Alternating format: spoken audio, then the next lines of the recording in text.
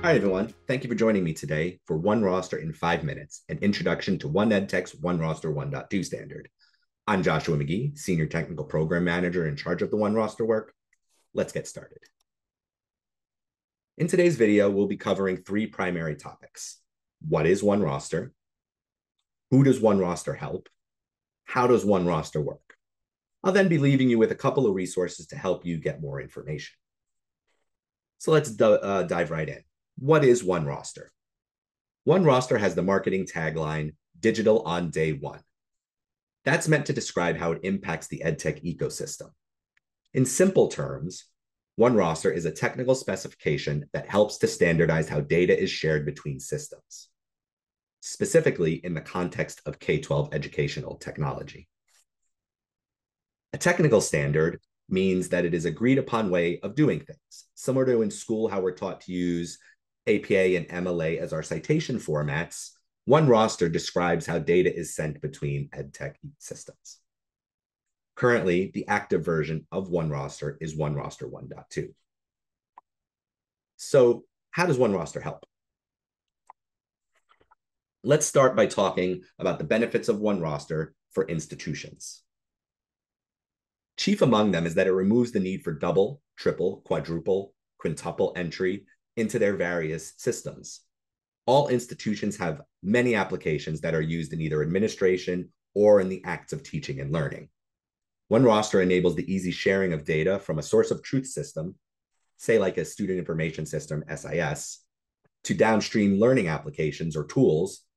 Think things like an LMS or a learning management system, an assessment application, or even content tools. This simplifies the day-to-day data exchange needs, removes the need for manual effort, and streamlines the onboarding process of new suppliers and applications.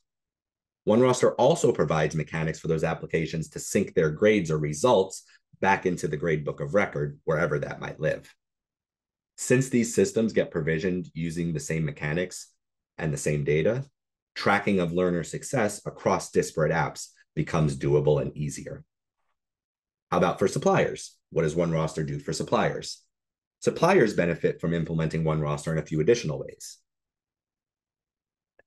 When you're in college and you're writing your research papers and you're using MLA or APA, typically you learn how to do one, which means you can apply that knowledge into additional papers that you do.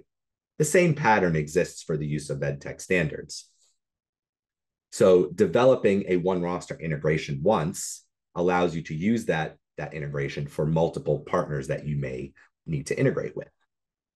There, of course, might be necessary tweaks based on specific requirements for an application type or for a specific institution. But as some of our members have told, this greatly reduces the time to market for any deployment of an integration with a new partner. One going as far as saying it reduced their development time by a factor of 10. Additionally, because OneRoster is such a well-known and respected name in the K-12 space, many institutions use it as a requirement for their RFPs. So being a OneRoster implemented provider or consumer allows you to pass those parts of RFP documents. But don't take my word for it. Well, you can take my word for it, but don't. Our members who help to write these standards promote our work every day, like this quote from one of our members at D2L. So let's talk a little bit about what's under the hood. OneRoster breaks down into 2 ways to exchange data and 3 groupings of data.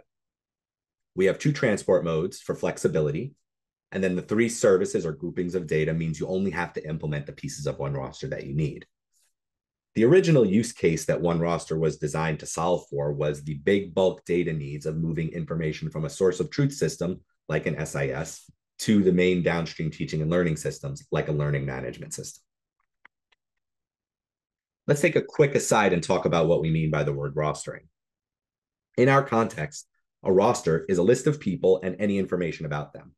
So when you think about people in the context of schools, you have teachers and students, you have classes, courses that they may be enrolled in, you may have information about the organization. Things like that is what we're talking about when we're talking about a roster in the context of OneRoster.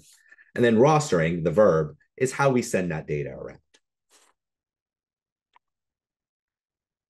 OneRoster data is put into a number of different groups. We have information about users and their demographics.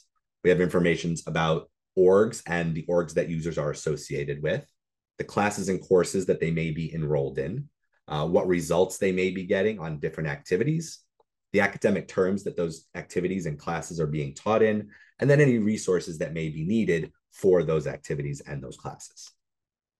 In the context of an institution or the entire population of an institution, this is quite a lot of data.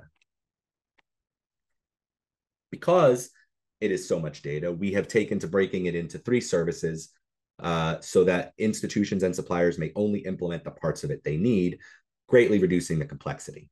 The 3 services are rostering, gradebook, and resources, with rostering being the data about students and teachers and the classes and courses that they're enrolled in. Gradebook being information about the results that they get on activities that sync back to the gradebook of record. And then resources being data about the user and class content that may be needed in those courses. In order to send that data around, we've defined 2 mechanics or 2 transport modes. We have a secure REST API for system-to-system connection, and as well as a CSV flat file exchange for bulk data outside of the context of a direct system-to-system connection. But because these are both built on top of the same data model, institutions and suppliers alike are able to implement one or both based on their needs, so you do not need to rob Peter to pay Paul. So, if you want to learn more, where do you go? I'll give you a couple of resources not to overburden you. Of course, you can always go to the 1EdTech homepage where you'll be able to get information about OneRoster or any other 1EdTech standard at www.1edtech.org. You can go to the OneRoster homepage for access to information about OneRoster, whether it's specification and technical documentation, RFP language and guidance, or other documentation. You can find that at oneedtech.org/standards/OneRoster.